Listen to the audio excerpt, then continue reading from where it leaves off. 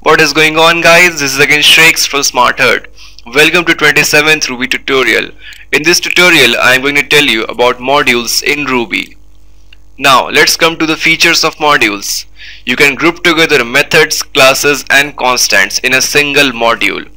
So it is a way of grouping together these things, methods, classes and constants.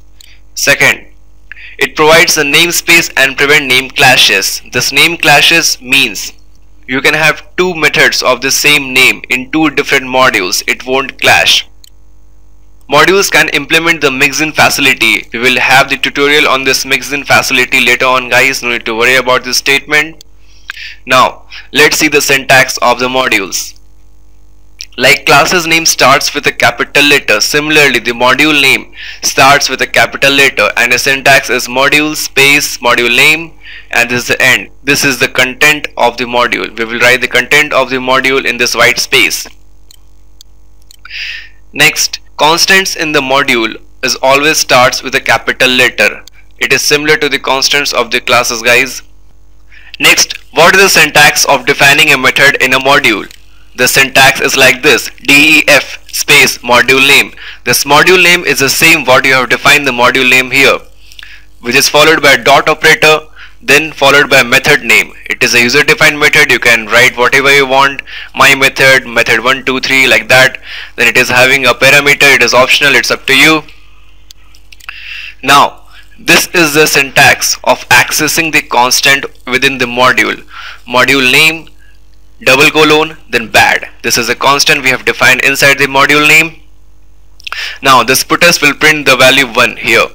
Now next, how to access this method underscore name from outside this module, like we have accessed this constant from outside the module.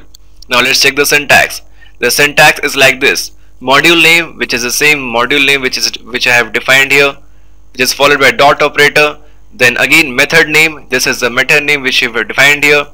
Then we are passing the parameter like this: module underscore name double colon bad. This value is actually 1. We are passing the value of 1 to this variable x. Now let's check out the codes for modules in Ruby. Here I have created a RB file trig.rb. You can name it as you want. Now let's begin our coding. Let's define our module trig, which is a capital letter starting from capital letter. Now let us define a constant pi equal to like 3.1416 up to 4 decimal I have defined. Now let us define a method name trig followed by dot operator dot sign function. It's user defined, guys. You can define as you want. Then within that we are having the block of codes like puts math dot sign within this x. Now this math dot sign, this math is a predefined module. This is already defined, and within this module, predefined module, we are having the sign function. So it is going to evaluate the sign of x. So it is going to print math dot sign x, which is the sign of x. Now let us define another method like this only. Yes, df. Now this time I think we should go for cos. Put as math.cos. This is going to evaluate the value of cos x and print it here. Now let's access the constant pi from outside this module. How to do it? Put as trig double colon pi. Now let's save it and execute it. If I am not wrong, it is going to print out 3.1416. Yes, here we go. We are getting the output as 3.1416 as expected. Now let us access this trig.sign function from outside the module. What is the syntax, guys? Please recall. Now let us write trig.sign func. Within this let us pass 0. Sign 0 is 0. Save it and execute it. Yeah. Here we go. We are getting trig.pi equal to 3.1416 and sign func 0. We are sending 0 to here. Then again math.sign 0. Sign 0 is always 0. So we are getting the output as put as 0. Now In similar way, we can access this trick.cos function also from outside the module, like we have accessed the trick.signfunc0. Now, what if we define another module in the same Ruby file?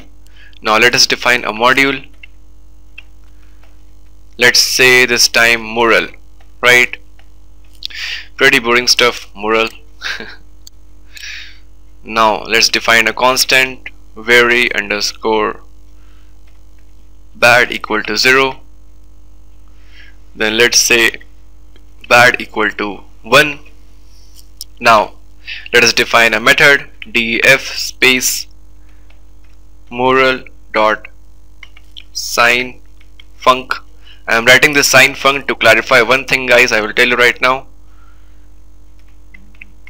Badness level. Okay. Now if bracket badness level equal to 0, then put as you are very bad, else put as you are just bad. Right? Now let us access this mural.sign function outside this module. How to do it? What is this error coming? Syntax error, end of file. Yeah, we have to put an end here also. If else then end. Now let's access this method outside this module. How to do it? Let's write mural.signfunc. Within this, let's pass the parameter like mural double colon. Let's write bad. Yeah. Now let's save it and execute it. You are just bad. We are getting the 3 outputs like this. Let's just call it up. Let me explain you what's going on here. We have defined this module mural here, in which we are having 2 constants, very bad equal to 0, bad equal to 1. Now we have defined this mural.signfunc. Now one thing you will notice, guys, this signfunc method, and here in module trig also we are having the signfunc method. As I told you guys, the module prevent clashes of the method. Even we are having the methods of the same name, but it won't clash. These both will have its independent existence. We can utilize it as per our wish. Now outside this module we are calling this mural.signfunc mural double colon bad, and mural double colon bad is what? 1. So we are passing the parameter 1, value of 1 to this signfunc. So value of 1 is getting here to this variable badness level. So if badness level equal to 0, you are very bad, but this time it is not equal to 0, it is equal to 1. So we are getting the output like this, you are just bad. So guys, pretty easy. Hope you guys understand what you saw. Please subscribe to my channel. Please leave a comment below my video, and catch you guys in next tutorial. Thank you.